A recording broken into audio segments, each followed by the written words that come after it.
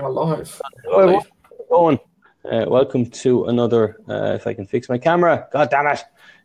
Welcome to another live stream from the ProTipster Podcast Crew. Hope you're all very well. Hello, Martin. Hello, Dan. Hi there. How you doing, Paddy? How's it going? Yeah, not bad, lads. It's a bit dark where I am. Sorry about that. And but anyway, you're not here to see our ugly faces. You're here for some betting advice and tips. Lads, what are you most looking forward to this weekend? West Ham versus Watford. Oh, with such enthusiasm. Yeah, that'd be a good one on Sunday, yeah. Birmingham, Villa. No, I'm looking forward to sleep this weekend. It's been hectic. Sleep. Of course, as well, for anyone watching, if you have any questions about this weekend's football or any tips or anything like that, any advice you want, don't be shy, leave us a comment and we'll get to that as soon as we can, as soon as it pops up. So lads, the big one I suppose is Spurs and Arsenal. I know you gave your predictions on the podcast yesterday, but can we have a reminder, please? Yes, my prediction, I think Spurs are going to win it. Gone for Spurs at evens at 2.0. I think they were yesterday, not sure what they are now, but I think they'll sneak it, probably 2-1, something like that. Yeah, I've gone for Spurs to win as well. I got 1.96. They've come in a little bit. I think quite a few other people have agreed with me. It's the game of the week here in the office too. So just looking, and currently 3 people have gone for the Spurs to win. 1 for the draw, 1 for away. But it's like the Mary Celeste here today, so not many people here to have a go. Did you see Pochettino's comments about Michael Owen yesterday? I haven't actually, no. Have you seen this? So basically, he said that he was saying that he said that he didn't touch Michael Owen and that Michael Owen was a diver, basically. Oh, is this World Cup 1998? Yeah. Was it 98? Or I can't remember. I know Pochettino was playing. I think, yeah. It was 98, wasn't he? Brought him down for the penalty. Yeah. Oh, right, yeah. Is that the one Beckham smashed in the middle, down the middle? No. Sorry, was that 98? I can't remember. Yeah, it was. Hang on, let me think. Yeah, it was because I was on holiday in Newquay and I won money on that game. Yeah, so it's a bit strange that he brought it up, isn't it? Well, it's always talk about diving and cheating now, so maybe he had to reference something. I suppose he's probably been getting a hard time over Dele Alli and Harry Kane being accused of cheating last weekend. Well, Dele Alli always dived more, to be honest. Yeah. Did you hear the Newport County song they were singing when they played them in the FA Cup replay? You've got Dele Alli. I just don't think you understand. He's got more pubic hair than you've won silverware. Dele Alli. Oh, God.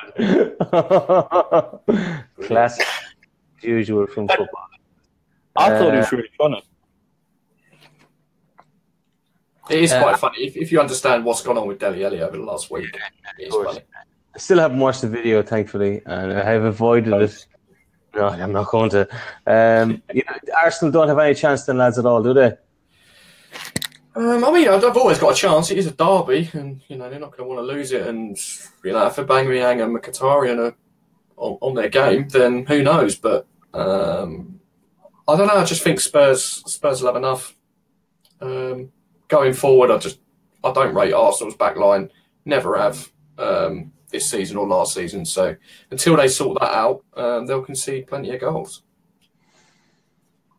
Yeah, just not really a lot to get excited about on the Saturday matches, are there? Everton, Palace, Stoke, Brighton, Swansea, Burnley, West Ham, Watford. It's not going to be much of a match of the day on Saturday night.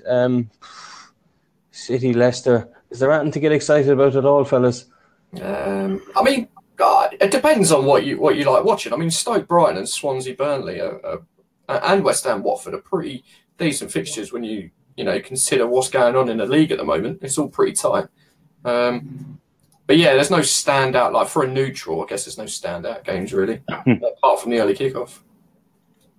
Yeah, I think I'd say that's true. I'm just looking now, and no. Like I said, tomorrow's all about sleep. You're saving yourself for the big one on Sunday.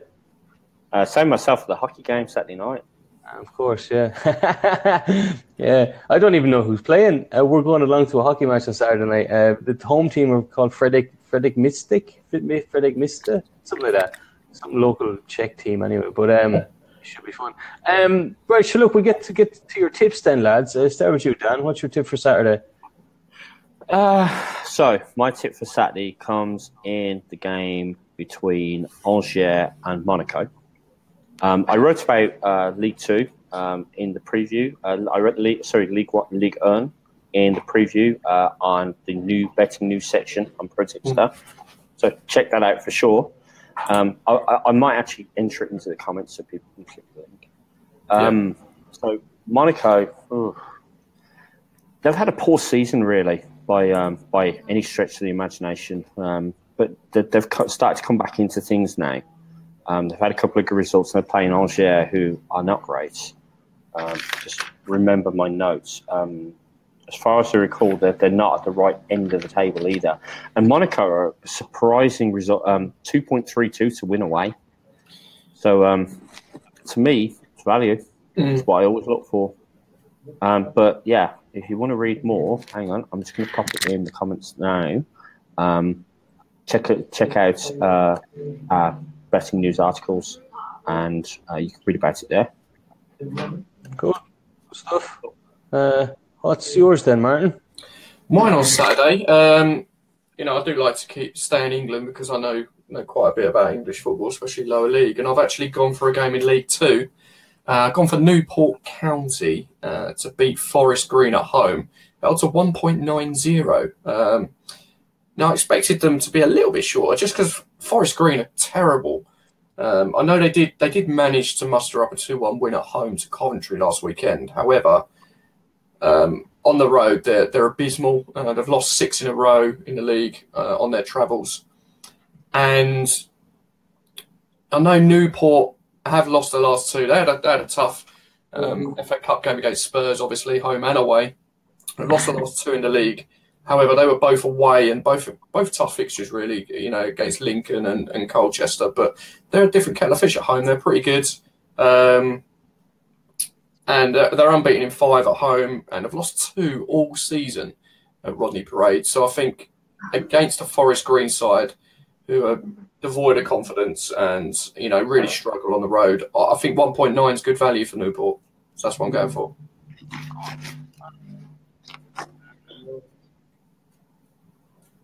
Lads, can one of you just check if we're actually live there?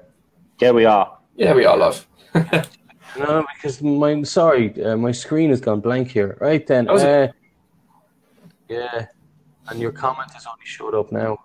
All right, we are definitely live. Okay, fair enough. Don't swear. Sure. No, I won't. Don't worry. So Sunday, look, tell us again about your about the derby in Birmingham, please, Dan. So we play a team whose name I don't like to say or write, whose initials are AVFC. Who, I'll just call them. We're playing them. It's the return fixture this season. It's always horrible. It's always feisty on the pitch. It's always feisty off the pitch. I was playing for the other guys some of the past fixtures. Like the one in 2002 at their place when Dion Dublin got sent off, Joey Good-Johnson got sent off. There's always drama, like when we drew 2-2 and Mikael Forsell scored Stern John scored literally in the last minutes, in the last seconds of the game, last kick of the game, 2-2. There's always feistiness on and off the terraces. It's brutal, and tomorrow's going to be the same. They come into the game on the back of 6 wins. We're in half decent form, but we're not that good. but form goes out the window because basically everyone knows what's at stake here. And, yeah, they could hold this at 3 a.m. on a Wednesday night, on a Wednesday morning, and people would still turn up drunk and fight. Not that I'm condoning football violence, but it happens. And, yeah, my personal advice betting on this is don't, because for sure I couldn't pick one because I'm too close to it as well. There's no way I could back them to win, and I don't feel comfortable enough trying to back us to win. Cards maybe I'd look at, but yeah, just watch it and understand a true English derby. Hopefully there's goals. I don't want to see a boring 0-0, but I will watch it. Yeah, goals would be good. Preferably for us. Preferably for us. But I'm looking forward to seeing. So there's a midfielder who plays Birmingham City called Check Doy, and to call him a footballer might be a bit generous. He's just a mass of legs and arms that runs and launches himself at people. He's really good in the French league, but in England he's been terrible. But he's not been great. But I've just got this feeling he's going to launch someone into the stands tomorrow, and I want to love it. Brilliant. What's your tip then for Sunday, Dan? Okay, so Premier League, Newcastle United against Manchester United. Newcastle haven't won at home in the Premier League since about October, November. And Manchester United have got a decent away record. Somehow, Manchester United have 1.65 to win this. And I don't understand why. I talked to Martin about it, and Martin agrees with me it should be 1.4, 1.5 for Manchester United, which means there's value. So, yeah, that's my tip. Go for Man U to beat Newcastle. Okay, and for you, man? My tip is actually, I mentioned it in a news article on the website. Again, I'll post a link in a moment. But it's in the Bundesliga, and it's Stuttgart versus Borussia Mönchengladbach. Now, as much as I probably think Mönchengladbach might sneak the win here, I think there's better value in the goals market. Stuttgart 1 point above the relegation zone, having a terrible season by their standards, to be honest, and lowest scorers in the league as well. They've only scored once in the last 4 at home. Mönchengladbach, on the other hand, as well, have only scored once in the last 4 away. They're not having a great run of things either. However, they've got Reece Oxford back now, and if he starts, I'll rate him highly. It's a shame we let him go back on loan, but he wanted to go, and I think he'll get game time in Mönchengladbach, and he'll be a real force in the Bundesliga. So both sides aren't scoring many goals at the moment, and for me, I think under 2.5 goals at 1.94 actually is pretty good value. I can see it being maybe a sneaker 1-0 Borussia Mönchengladbach win. There's not gonna be many goals in this game. So I think value there. Cool, good man. And else then, lads, you're looking forward to from the weekend's football?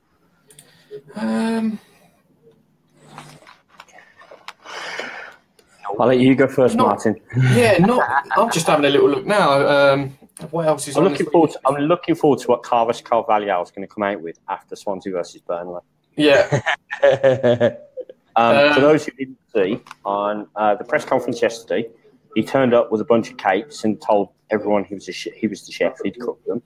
I think that it was to do here in Poland. It was Fat Thursday yesterday, which is kind of like a Christian festival. Last Thursday before Lent, eat a load of like good food because soon you can't. It's Pancake Tuesday, but with donuts. Yeah, so Portugal have a similar thing. I think it's something to do with that. And Carvalho was asked about Burnley, because obviously Burnley were doing really well. And Sean Dyche came out with that Proudest Man in Proudsville thing, and they went like pear-shaped a little bit. And they asked him about how he felt about what he thought about that. And I've got to quote this directly because Carvalho deserves me not to paraphrase him. I'm just getting it here. It's beautiful. So he was asked, could Swansea emulate Burnley, who are 7th in the Premier League? He answered, we'll see. What I want now is not to be relegated. We want to marry before talking about the honeymoon. He's amazing, isn't he? He's class. But for me, just looking in England at the weekend, I think there's a little bit of value maybe on Peterborough to beat Gillingham, and probably a little bit of value on Notts County to beat Barnet, both away from home in League One and League Two. So I'm interested in both of those games, but nothing else really stands out for me over the weekend. I've gone for Sorry, go ahead. I was going to say I've gone for in the Derby versus Norwich game. Only one team most one team to score. So both teams to score no, and I'm just trying to find how much it got. I think it was 1.8 or something like that. Where are you, Tip? Okay, well I'll explain why I've gone for it. So Derby have kept a bunch of clean sheets at home. Norwich City have kept a bunch of clean sheets away. It's a game that screams it's going to be really, really tight, 0-0, 1-0, or something like that. So, yeah, I think it's there's value in it. Because the both teams' score market, as I recall, was very even in that game, and I didn't understand it because, like, both teams are very, very good defences. So, yeah, that's a possible. I also think on Sunday, Liverpool are a little bit long away to Southampton. Might be worth considering Liverpool on Sunday. Do you think they rock up at Southampton just, to have a look at who they're going to buy in the summer? It is just Southampton versus Southampton, isn't it? They're cashing their loyalty card points, That's exactly it, They're next to donut with their coffee or something. By the goalkeeper or something, I was just having a quick look at the ice hockey there for tonight. Carolina Hurricanes and Canucks. Overs looks good. It's a decent price. Most of the money coming in on that is for unders, but I think that they've scored enough between them that it should go unders, that it should go over, and it's a decent price there. So it's a value pick, really. I expect that to come in tonight. So I've only a Saturday tip for you lads. Sorry. I'm looking forward to Napoli and Lazio tomorrow, but we won't be back for the ice hockey, so I'm going to have to record it and watch it later. And Fiorentina Juventus tonight as well. I think that's going to be interesting to see how Juventus approach this one with the Champions League matches on Tuesday. But lads, I suppose that's pretty much it then, isn't it, from us? Yeah, I think so. So, all right, then let's do our social media stuff. Martin, where are you on social media? Yeah, guys, on Twitter, you can find me at ProTipster ENG, and on Facebook, ProTipster Martin, 3 separate words. And Dan? I'm ProTipster Dan on Twitter, all one word. ProTipster Dan on Facebook, all one word. Nice and easy. But of course, you can always find us on the ProTipster UK Facebook page where we're broadcasting this, and in our groups as well. Just ask us some questions. The only thing I would say, please don't ask us for short tips by Facebook message because, there are none, and generally you'll get told by me not to waste that time. We don't do fixed games, we don't do short bets, but what we will do is we will help you understand betting markets. And if you ask us, if we think something's value, we can certainly answer that. If you want us to give you 17 wins for the Sports Pez jackpot, unfortunately, my crystal ball's out of service at the moment. So, if I could pick 17 games, you wouldn't be doing this, that's for sure. No, neither would I.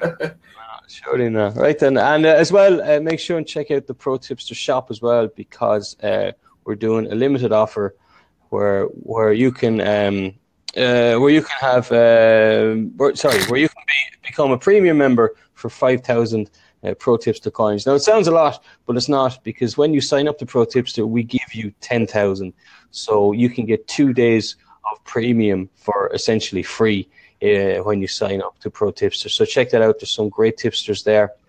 You can follow their tips. It's really easy to do. Just go to the website, log in. You'll get your 10,000 coins. Then spend them in the shop, 5,000 per day in the premium, and go up then to the top of the website, click on tipsters, and have a look for the best tipsters there. It's really that simple, you know. And if you do it today, you'll also get a premium newsletter tomorrow morning.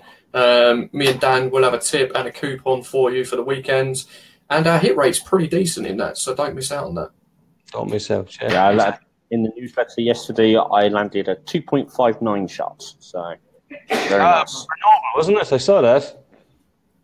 Yeah, Strasbourg to win in the cup against Grenoble, and they won 3-0. Nice and easy. Grenoble and my French team, I was a little disappointed, but I was happy for you, Dan, you know. All right, lads. Good to talk to you. We'll be back on Monday with another one of these live streams where we'll be talking about the weekend's action gone. And, of course, the upcoming Champions League is back. Woo-hoo! All right, guys. Thanks. Speak to you soon. Bye-bye. See you later. Bye.